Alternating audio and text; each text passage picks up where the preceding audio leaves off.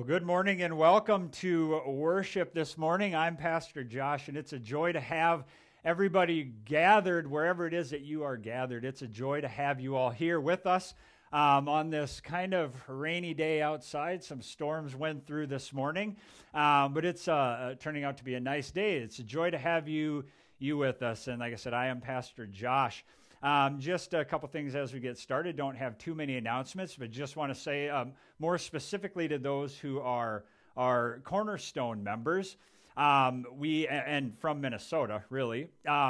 So we heard yesterday from our governor, and we are able, so the restrictions on churches have lessened a little bit. We're able now to gather at 25% seating capacity of the church based on the fire marshal. Well, for us, that's 220 is our seating capacity. So we also have our bishop who gives us others. So there's so many different moving parts in all of this. But what what I want you to know is that we are not going to be gathering starting this upcoming week at that 25% capacity. We're going to stay with the 10 or less. That is our bishop's guidelines. And there will be an email that comes out on Tuesday that'll have links and all of that to the Minnesota Annual Conference's kind of guidelines for how to move forward and how to gradually reopen and what is the safest way to do so and what's best for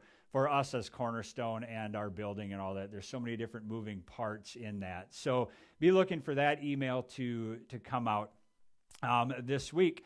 And well, I think that's all the announcements and everything else that I have. We're going to do a couple songs this morning. Come Thou Fount of Every Blessing and Oh For 1,000 Tongues to Sing will be our two hymns for this morning. We are doing two hymns. They were a couple that were requested that we do, and this is the last few weeks we've been doing You Asked. So these are a couple songs that you asked for, and the message today is also something that somebody requested. So as we open our time this morning, let's have a word of prayer, and then we will take a time to we'll sing, we'll do a little time of offering as well. So let's pray. God, we thank you for gathering us wherever it is that we are gathered. We're thankful that even though we're apart, we are still connected as the church, and the church never stopped. We are still the church. The church is not a place. The church is a people. And we're thankful, God, that even though we can't gather in person, we're thankful that we are still called to be the church, the hands and feet of Jesus. We ask God this morning as we are joined together in worship, wherever it is that we are, we ask God that your presence would be in homes and in this place and wherever it is that people are gathered. And we just ask God that your Holy Spirit would be everywhere that we are. And you have said where two or three are gathered, you are there. We ask your presence to be with us, and we ask, God, that everything we say, think, feel, and do would be pleasing to you. We ask this in Jesus' name. Amen. Now, as we sing our first song, I encourage you to go to the Cornerstone website, cornerstonemarshall.org, and somebody will post a link in the comment section of the Facebook Live. You can see that down there. Put a link to the online giving, but if you go to the cornerstonemarshall.org and go halfway down, and then on the right side you'll see a kind of a line of blue buttons, and it'll be the one that says Give Online. You can also mail those into the church if you don't feel comfortable giving online. So as we go into a time of offering, let's join together and we'll sing Come Thou Fount of Every Blessing. Come Thou Fount of every blessing, tune my heart to sing thy grace. Streams of mercy never ceasing, call for songs of loudest praise. Teach me some melodious sonnet, sung by flaming tongues above. Praise the mount I'm fixed upon it, mount of God's unchanging love. Here I raise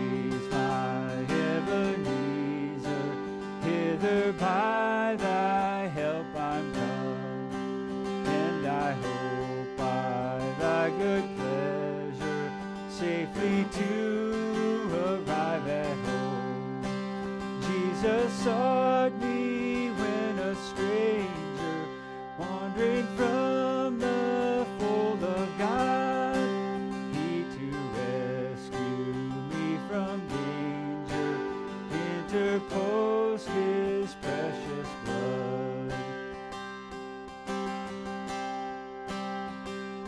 Oh, to grace how great a debtor daily I'm constrained to be. Let thy grace now like a fetter bind my wandering heart to thee. Prone to wander, Lord, I feel it, prone to leave the God I love. Here's my heart, oh, take and seal it for thy courts above. Here's my heart, oh, take and seal it for thy courts above. God, we thank you for all that you have blessed us with and giving us this opportunity we have to give back a portion of that to you. We pray, God, that you would take these gifts and these tithes and these offerings and put them to use, God, building your kingdom. We ask this in Jesus' name. Amen. All right, so this morning, I'm going to attempt to do something that philosophers have been trying to do really since the beginning of time, but none of them have been able to do that and able to answer this question to everybody's satisfaction. So I'm going to attempt to do something that no philosopher throughout history has been able to do. We'll see how I do. Now, I know that the person who requested this topic, I know that they said it kind of sarcastically and joking, but you asked for it, so I am going to do it.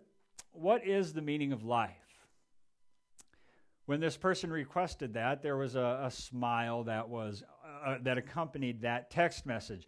Pastor, you should do a message on what is the meaning of life. Well, okay, I will. I'm always up for a challenge. So that question, what is the meaning of life?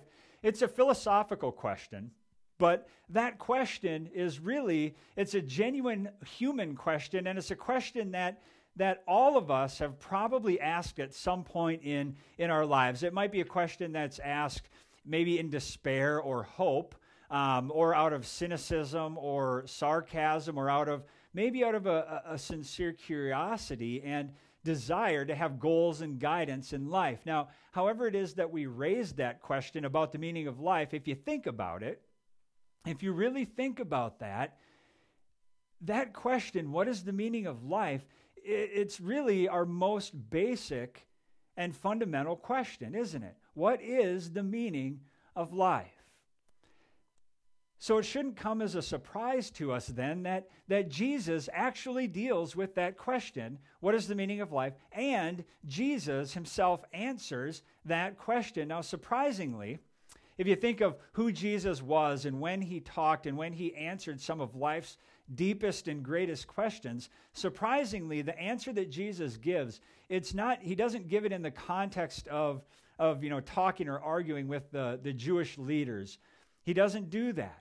He doesn't do it in a discussion with his disciples, one-on-one. And he doesn't do it in like the Sermon on the Mount, where Jesus deals with a whole host of issues.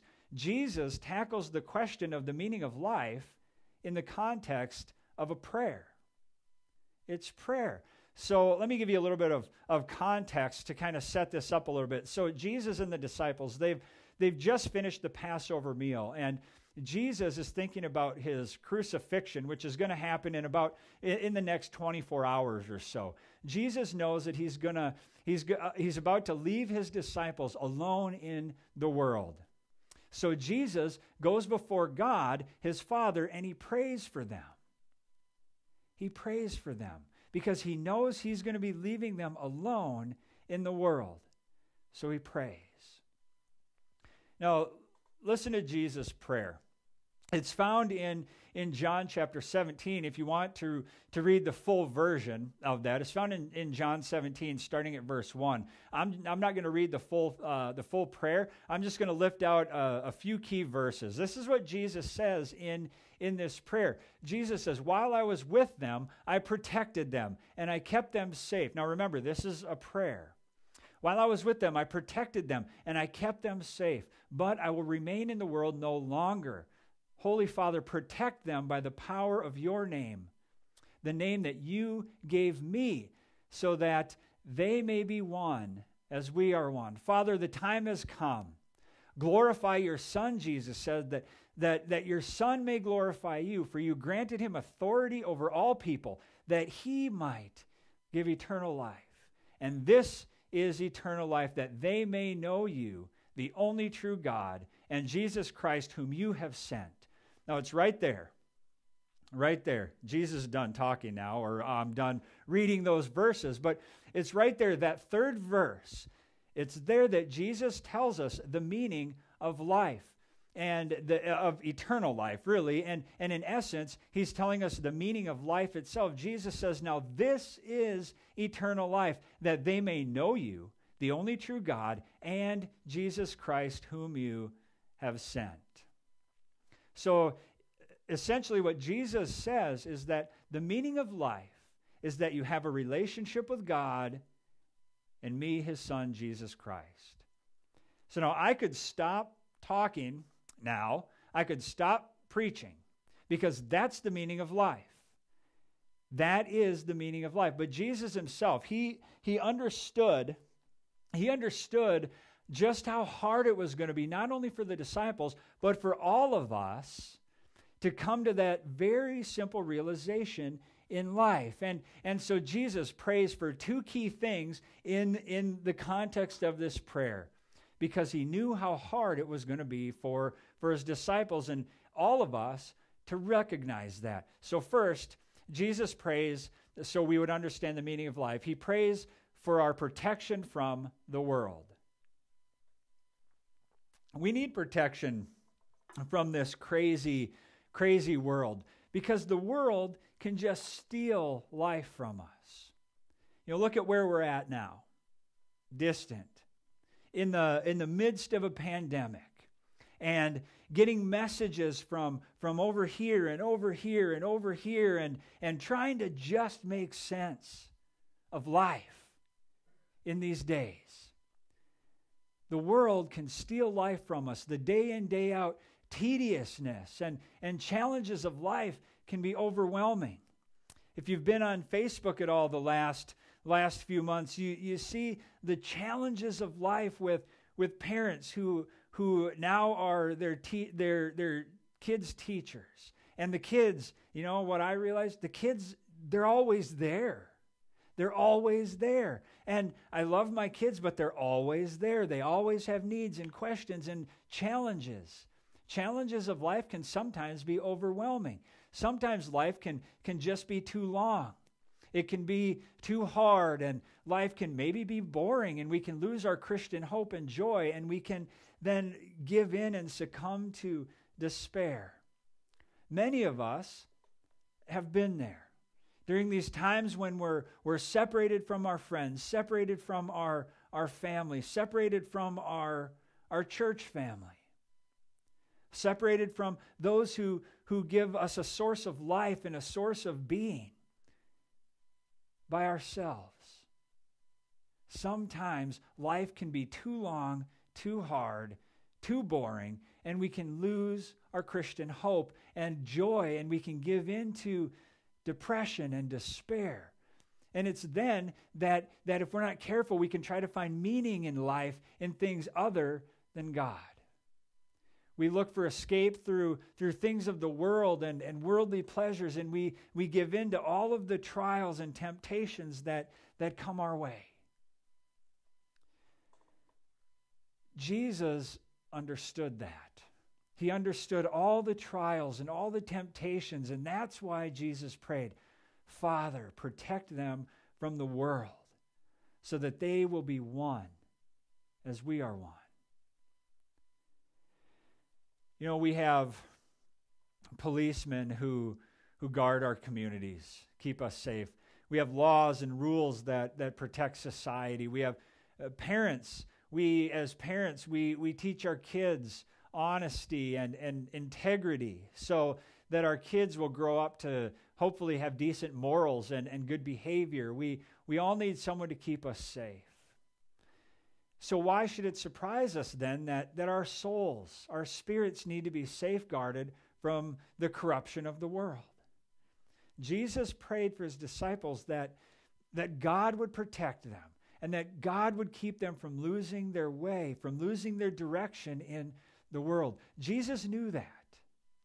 He knew that only by God's protection, he knew that that's how his disciples and ultimately us would find the meaning of life.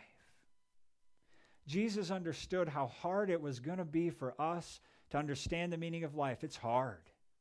It's hard because there are so many ways to just get lost in the craziness of the world. But the way to find the meaning of life is open, and it's open because God is there to protect us and guide us and to give our souls the security that we need in order to hear his call on our life and to follow that call. Now that brings me to the second part of what Jesus prayed for. So we would understand the meaning of life. Jesus prays that we would know God. So we would know God. So go back to the Old Testament, Moses. When Moses brought down the 10 Commandments from Mount Sinai, Moses, he called all of Israel together. He gathered them together and he read from the stone tablets. He read the commandments before the people of Israel. And then Moses summed up these 10 commandments using these words. He said, "Hear, O Israel, the Lord our God, the Lord is one. Love the Lord your God with all your heart, with all your soul, and with all your strength." Now fast forward to the New Testament. When Jesus was asked by an expert of the law what the greatest commandment in all the law was, Jesus echoed those words of Moses and he said, "Love the Lord your God with all your heart, with all your soul, and with all your mind." And then, fast forward a little bit more, on the evening before his crucifixion, Jesus prays that the disciples will come to know God in a personal way. Again, he's just echoing those words of Moses and those words that Jesus had already said. He's echoing the words of Moses. He's restating the lines in a brief phrase, that they may know you, the only true God. Now, Jesus isn't talking about knowing God like you know some mundane things in your life, like how to ride a bike. Jesus isn't talking about knowing God like you know your ABCs.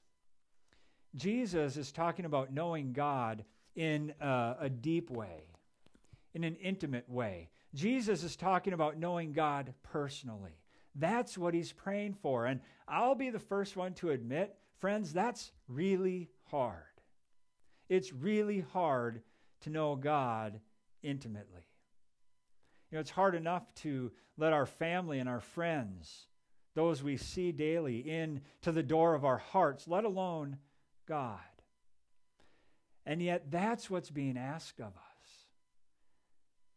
But the thing is, that's the only way to find meaning in life. And it's the only way that your kids and your grandkids and your friends are going to find meaning in their lives. And when Moses read all of Israel, that the 10 Commandments, he then summed them up by saying, he said, love God with all your heart. And then he adds something at the end that's important. He says, teach these commandments to your children. Teach them to your children. Now, of course, the best way to teach your kids the meaning of life is to live it yourself in your home. The best way to teach your kids the meaning of life is to do it, to be it, to live it. The best way to teach that and model that to your friends is to live it and be it and do it. Now, if our kids or grandkids or friends see us putting other things ahead of God, then they're going to become discouraged and disillusioned. And then most likely they're going to follow the same path. If we put other things ahead of God, if God isn't primary, you think the kids are going to follow the same path of their parents? Or the grandkids follow the same path of the grandkids? Or friends follow the same path of other friends? God has to be first. And kids and grandkids, they know whether or not you love God with your whole heart. Kids are smarter than we think. What kids want to see is parents and grandparents that have such love and reverence for God that they bring God into every area of their lives and put him first in everything. What our friends want to see, those who live apart from God, what they want to see, even if they don't know it, they want to see that we love God and bring God into every part of our lives. And we put him first in everything. Kids want to see whether their parents love God enough to obey him. Our friends want to see that we love God enough to obey him. God gives us protection, and God desires that we have a personal relationship with him. That's what Jesus prayed. Protection from the world and to have a relationship with him. Now here's the bit that's going to maybe sting a little bit. I'm not talking to the non-Christian community this morning. I'm not talking to people who are living apart from God. I'm actually talking to the Christian community. I'm talking to believers. Remember that Jesus' prayer in John 17, who was it for? It was for his disciples.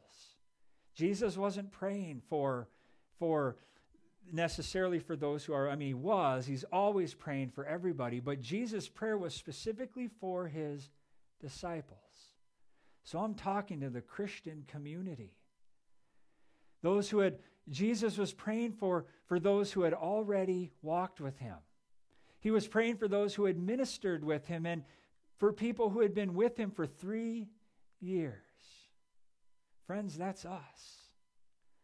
We have a need to deepen our relationship with God. And Jesus prays that we'll do it. He prays that we would do it. So will you do it? Will you do it? Pray that you'll come to know God more deeply. If you already know God, pray that you'll know him more deeply. If you don't know God, pray that you would know him and then grow in that knowledge and know God so intimately that he becomes a part of everything that you do. Pray that you'll come to know God so that you can be one, even as Jesus and the Father were one. The Lord our God is one Lord, and you shall love the Lord your God with all your heart, with all your soul, and with all your might. That is the meaning of life. Let's pray. God, we thank you that you have called us to love you. We thank you that you protect us from the world, that you keep us safe from everything that might harm us in whatever ways they might present themselves. God, keep us safe from the corruption of the world. Keep us safe from everything that brings us fear in our lives. God, and there's so much now that just gives us fear, so many different things. And we pray, God, that you would be with us and you would walk with us through this time. And as we move forward, God, in the steps of reopening, we pray that we would be able to sing your praise. We pray that you would guide us. We pray that you would direct us. Give us open hearts and open minds to do what it is that you would call us to do as a church, to keep everybody safe, to do good, to do no harm, and ultimately to stay in love with you. We sing your praises because you are our great Redeemer. You are our God and our King. And we sing all the triumphs of your grace. We pray this in Jesus' name. Amen.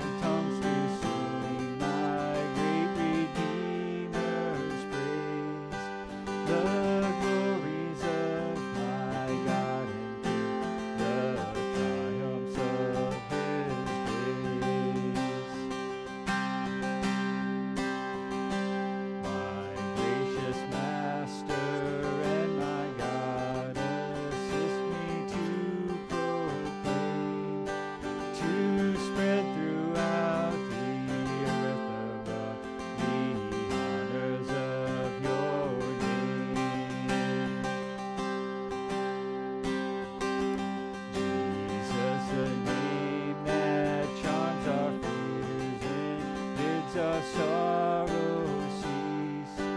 'Tis music in the sinner's ears. 'Tis life and health and peace. He breaks the power of canceled sin. He sets the prisoner free. His blood can make the foulest clean. His blood availed for me.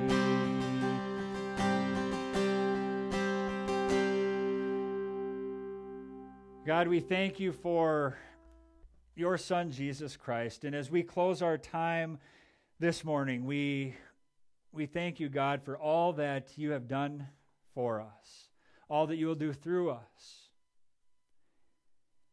We ask, God, that as we go forth into the world, that your blessing would be on us, that your peace would be with us, and that your grace would go before us and would be in us. We pray, God, that we would be models of that grace and that we would sing your praise this day and always. We pray this in Jesus' name. Amen. As you go forth and into the world and be blessed. May the Lord bless you and keep you and make his face shine upon you and be gracious to you. Go in peace. We'll see you next week.